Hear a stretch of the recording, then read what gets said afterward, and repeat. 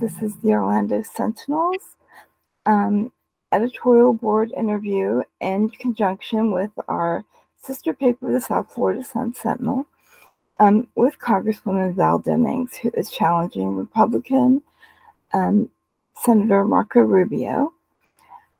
We, due to a company-wide policy shift with and the company that owns the Orlando Sentinel and the Sun Sentinel, we won't be endorsing in this year's Senate race, but we thought it was very important to give you a chance to hear directly from the Congresswoman who's been representing Central Florida in many capacities for a long time, and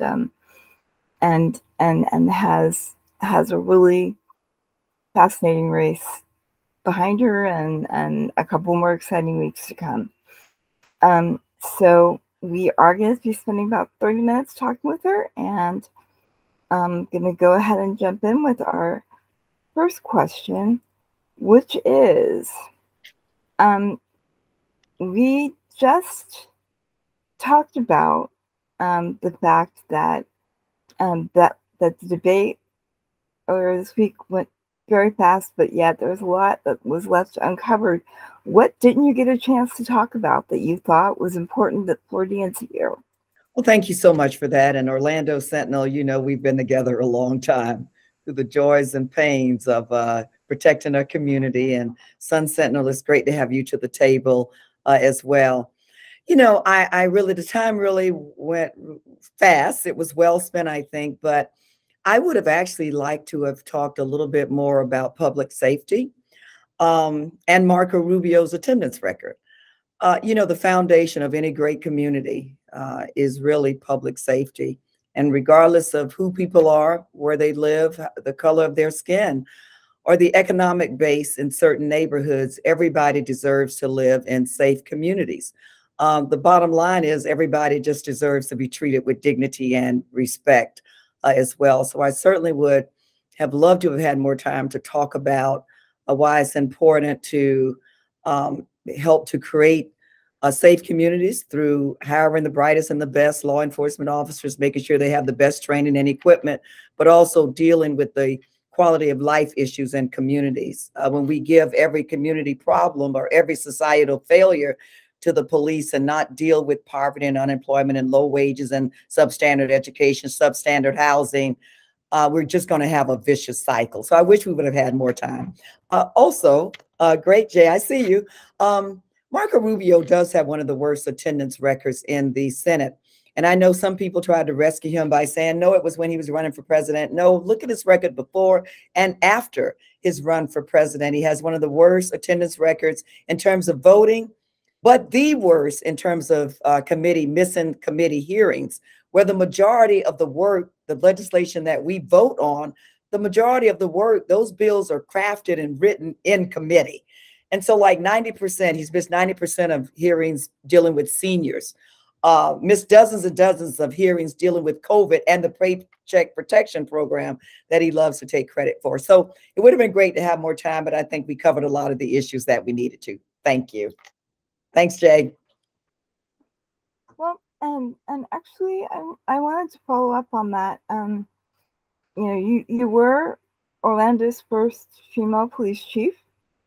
That's how a lot of people got to know you, and so I know that you have some strong views on the role that that the availability of high-powered firearms have on the safety of a community.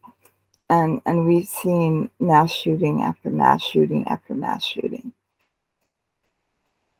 What can be done at this point to make people feel as though they are safe going to a movie or going to church? You know, it was quite frustrating listening to the senator talk about, well, the laws won't make a difference anyway. And well, why don't we just take murder off the books and rape and robbery and, you know, forget aggressive drivers because we can't get them all? No, you do what you can to be proactive to address these issues. And certainly as a police chief, you know, my primary responsibility was the reduction of violent crime. My second priority as chief was to get crime guns out of the hands of dangerous people. Let's think about what happened in Uvalde. And, you know, there's been a lot of discussion about what the police didn't do on that day. But I want people who want to say, oh, well, it was all the police failure. And look, they had some issues and they need to investigate those. But how many of you think that the police would have hesitated at all had the shooter not had an assault style weapon that was created for the battlefield? They weren't afraid of the shooter. They were afraid of the weapon that he had that was designed to do damage, to take the enemy out quickly because of the damage that it does to the body. And so, you know what? I understand a person's right to the Second Amendment and all that stuff, the right to bear arms. My father was a hunter. He had a lot of guns. He was a hunter. I served 27 years. But let's work to get these dangerous weapons that were created for the battlefield out of the hands of dangerous people. Many like to say, well, it's because of the music. Oh, it's because of video games. Where other industrialized countries play the same music and the same video games, and they don't have anywhere near the level of mass shootings that we have. Let's pass the legislation in the Senate, expand background checks, close the Charleston loophole, and raise the age to own an assault weapon from 18 to 21. Congresswoman, I thought I might ask you about abortion. I know that was an issue that got a lot of attention, and you and the moderator did I'd say, an effective job at sort of framing that Marco Rubio didn't want to maybe say exactly what his beliefs were versus what he wanted to vote for. But on the other side, he did ask you about your stance as it comes to viability. Can you sort of define, I think you said that you were supported up until viability. Do you define viability as something that a doctor diagnoses, or is there a numeric week count voters could understand? Yeah, Scott, thank you for that. Look, if there's anybody out there who believes that Marco Rubio does not support a total ban, he said it over and over and over again. He supports a total ban with no exceptions. And now he's certainly trying to modify his answer because it's become such a hot issue in this race. When I say I support a woman's right to choose up to the point of viability, I basically support what's already there in Roe versus Wade.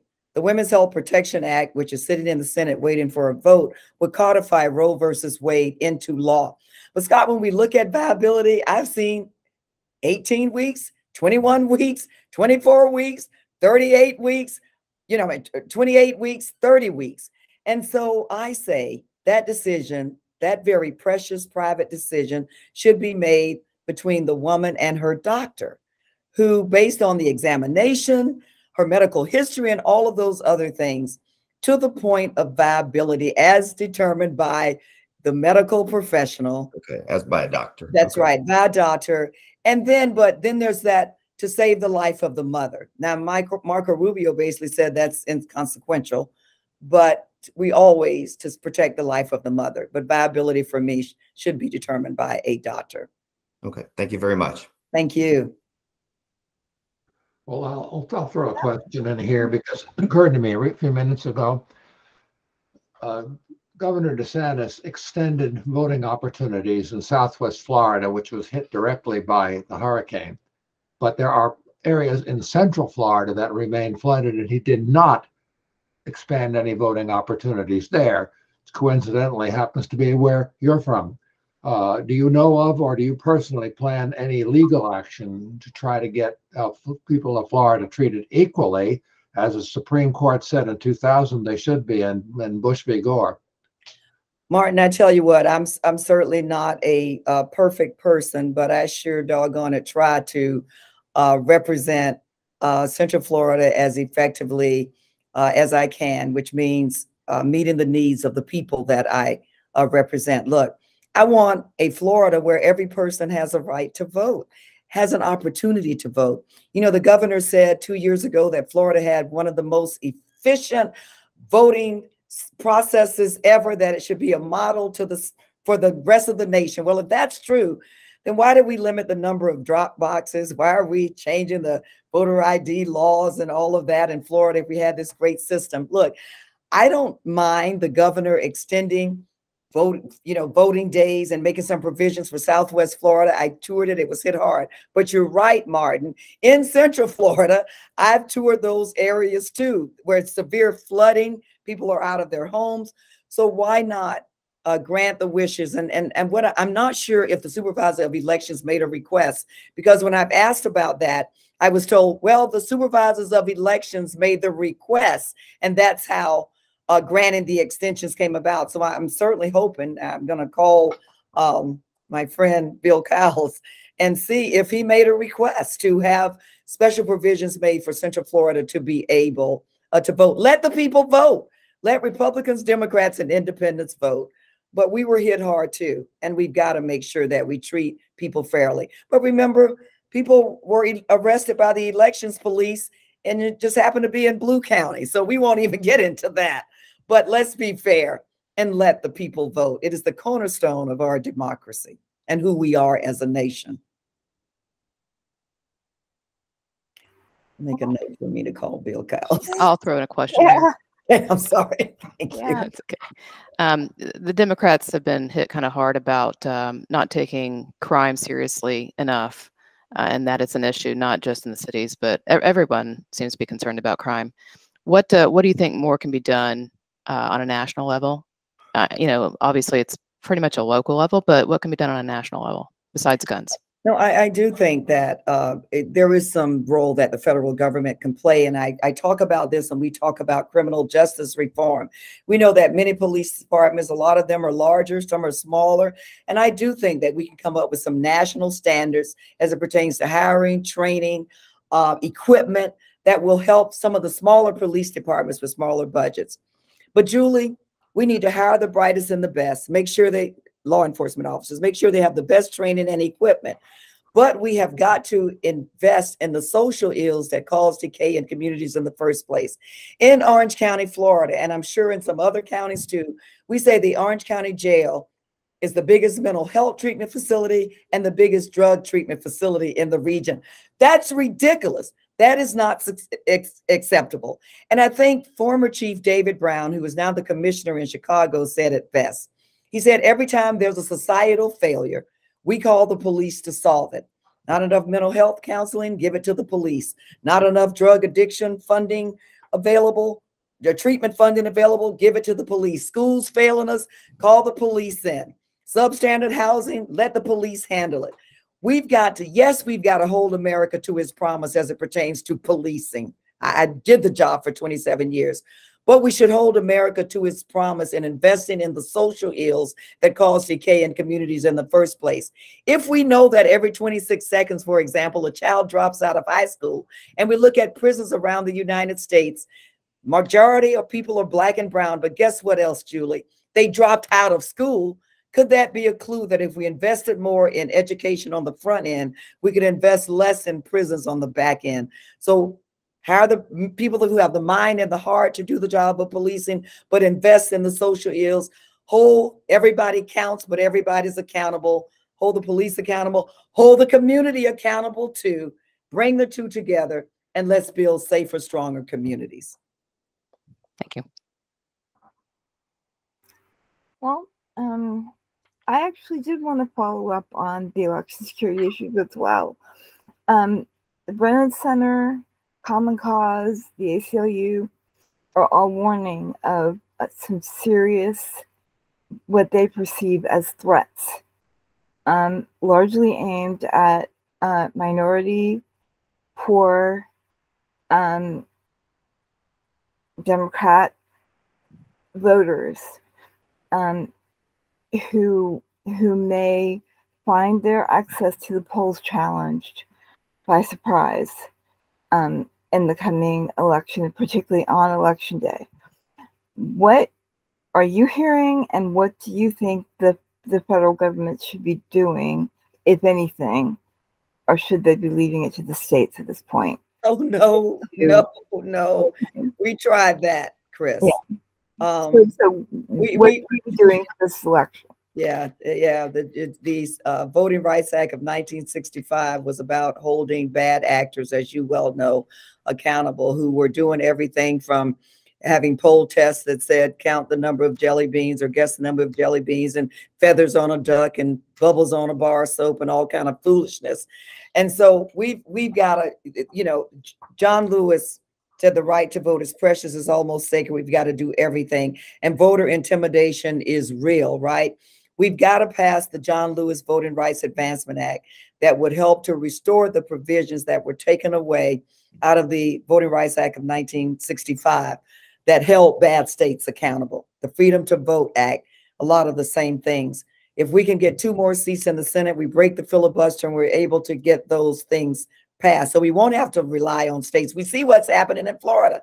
Now, I think that, you know, the removing the number or reducing the number of drop boxes, voter ID laws, if a 98-year-old woman has been voting with her birth certificate for 80 years and now suddenly she has to produce some other form of ID. I mean, the laws have to make sense. We know that we need to have voting laws, but the laws have to make sense. If we had the most efficient voting system in Florida, why did we create the elections police? And look, at the Orlando Police Department, we issue they issue what's called a notice to appear for people who are nonviolent, may have broken the law.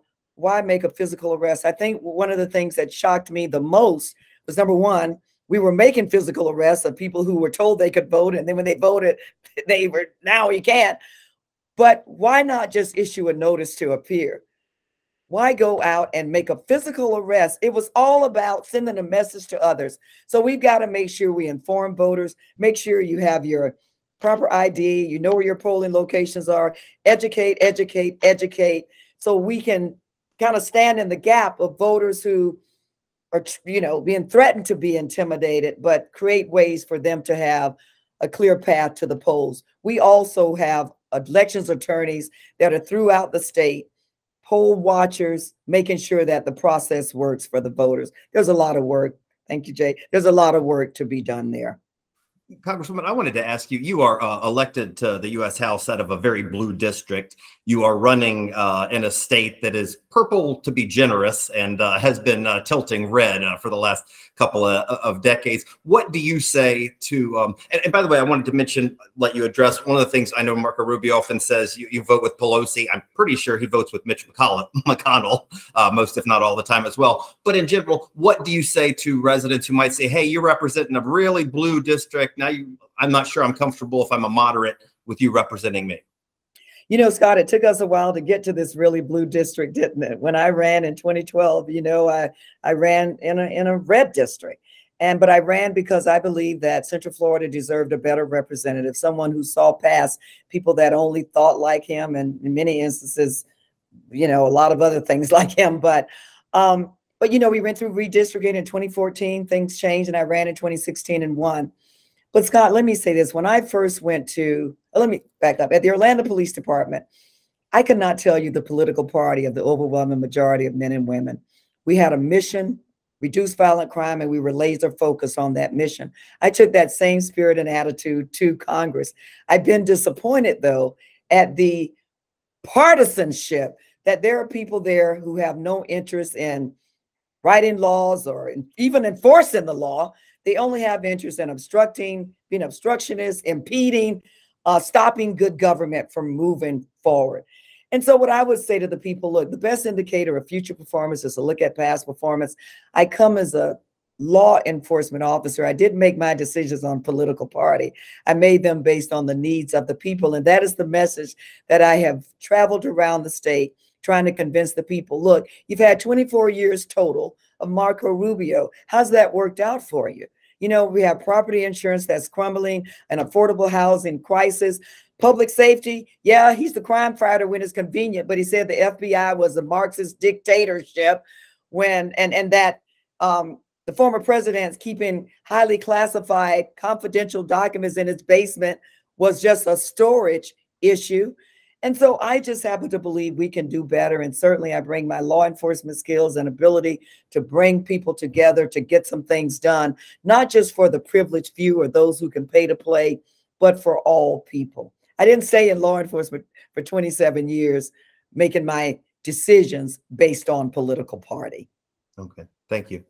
Thank you.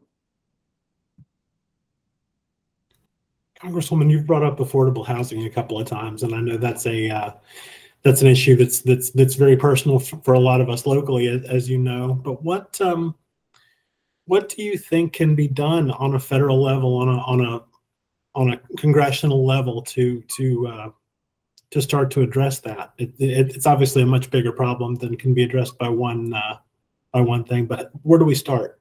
It is, Jay.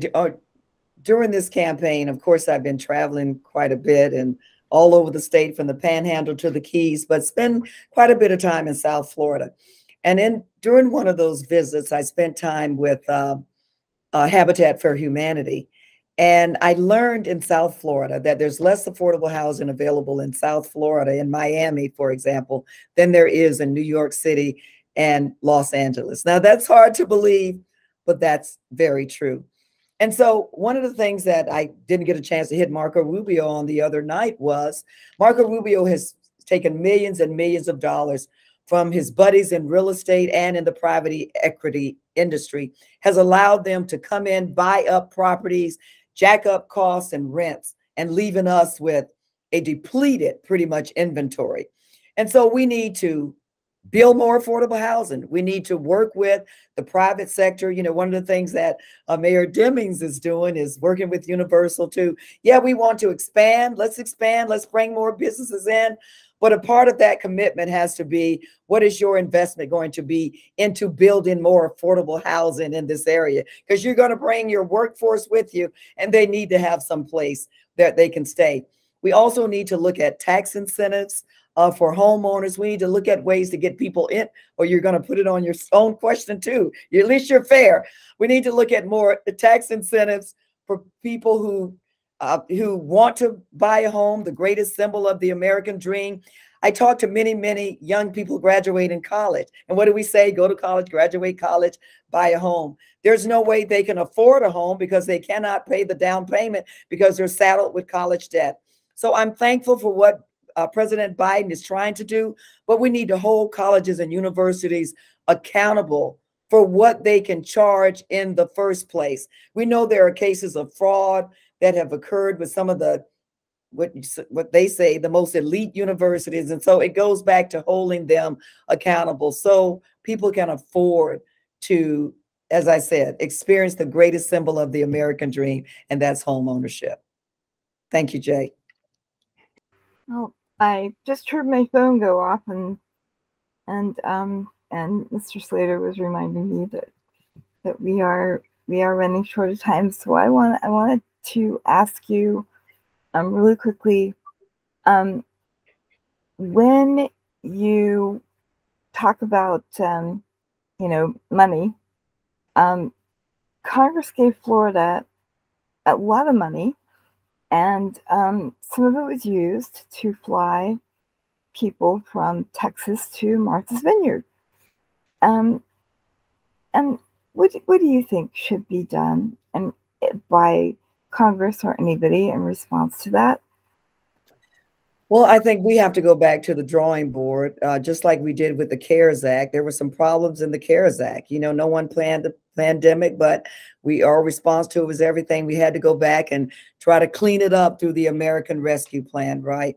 Obviously, when we give monies to states for certain purposes, we can't assume that there again, that we're going to have the good actors who are going to really help the people that need it the most. We should all be appalled that the governor took much needed dollars that could have been put to good use in our space to fly migrants from Texas to the middle of nowhere in Martha's Vineyard. You know, Chris, how we treat people matters. How we hold people accountable matters. And we've seen this playbook before too in 1962, when Black families were told that they were going to be flown to Boston so they could meet with the president, and he was going to help them with housing and jobs and find the American dream. And they were also taken to the middle of nowhere. And, you know, they got all dressed up and they were going to meet the president and all excited. And they got there to the middle of nowhere and nobody was there to meet them but locals just like we saw at Martha's Vineyard, who rolled through the occasion and really exemplified, I think, Americans' decency and our principles. So I know there's an investigation going on, initiated from a sheriff in Texas, and we do need to look at that. But there again, the federal government needs to look at how was he able to do that with funds that were sent for a specific purpose, and it damn sure wasn't for that, and make sure that we tighten up our laws and our processes so it can never happen again. Well, thank you. We have come to the end of our time. But I did want to thank you very much for taking the time to meet with us. One more time, I do want to remind our readers that due to a change in our corporate policy, we will not be endorsing in this race, but we will be providing you some great coverage of this race. I think Chris may have a little glitch there. So yes, and we of course encourage readers to do their own research. Congresswoman Demings has a website. Senator Rubio has a website. I'm sure they'd be happy for you guys to check them out. Thank you, Congresswoman, for joining us. Good luck during the final 2 weeks of the campaign, and we encourage everyone to get out there and vote today.